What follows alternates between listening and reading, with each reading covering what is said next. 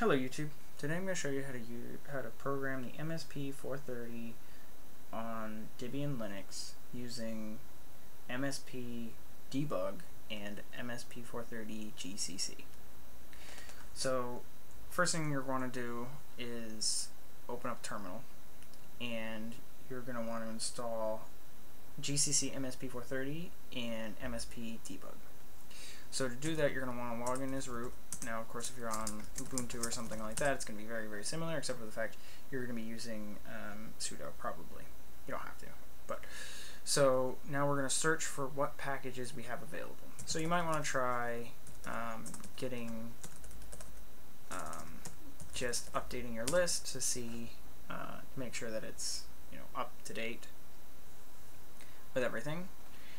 Then after you have that, which shouldn't take very long depending upon how fast your internet speed is and how slow your computer is, once that's done, you're going to do an apt cache search for MSP430. As you can see, we have the list.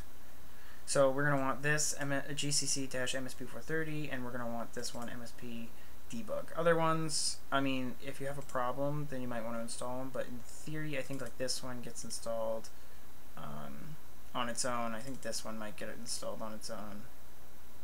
So with those other packages. Now to install them, obviously I have them installed already. You're going to do apt-get install GCC-MSP430.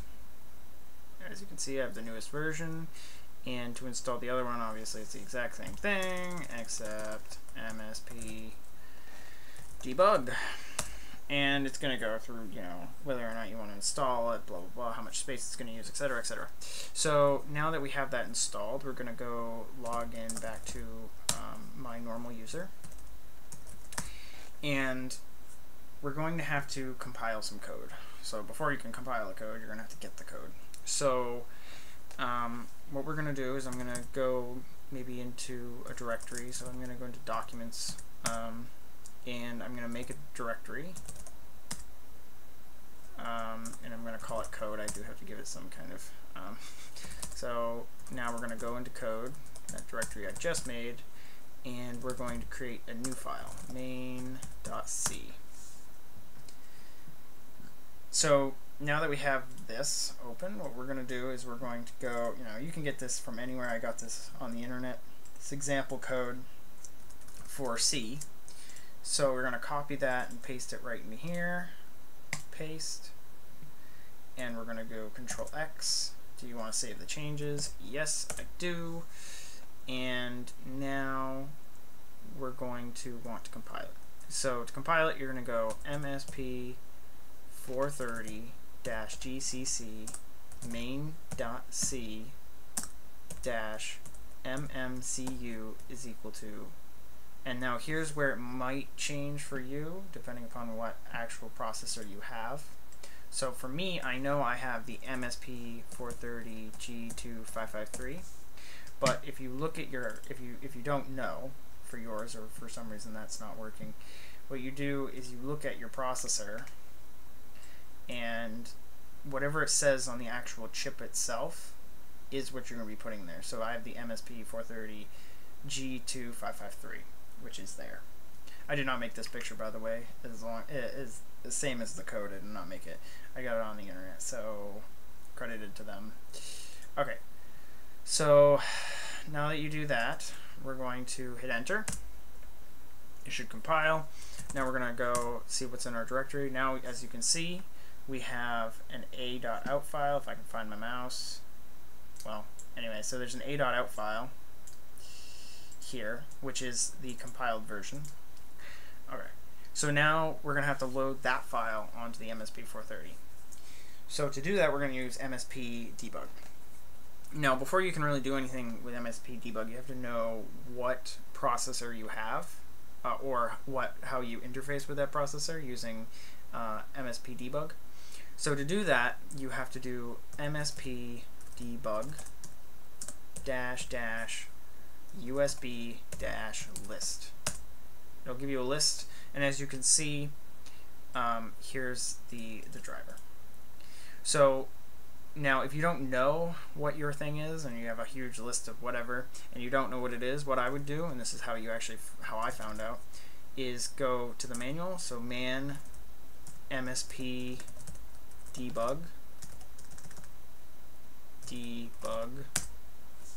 okay, scroll down to where you see something about devices. Yeah. So as you can see right here, RF2500 is the launch pad, whatever. So that's what I'm using. And obviously you could have a different one depending upon what it shows up in that list. So for me, what you're going to want to do is, for me, it's going to be mspdebug RF2500. As you can see, I have loaded in, and you can't see my processor, but it did actually react to that. Now, it's in debug mode right now, so any program that was on there originally will not be running. It'll be in like step mode. So you can step through your codes using step, etc., etc., and it'll give you some information. Of course, we could do like a memory dump with this, MD0x200 and 1,128 bytes. Yes. And as you can see, there's stuff in there. Okay, so to program the actual MSP430, we're going to do prog and that file name that we did before. Now, keep in mind that this is looking in the current directory that you called mspdebug in. So if you are running in a different directory, or you have multiple different compilations in different directories, you're going to have to keep that into account.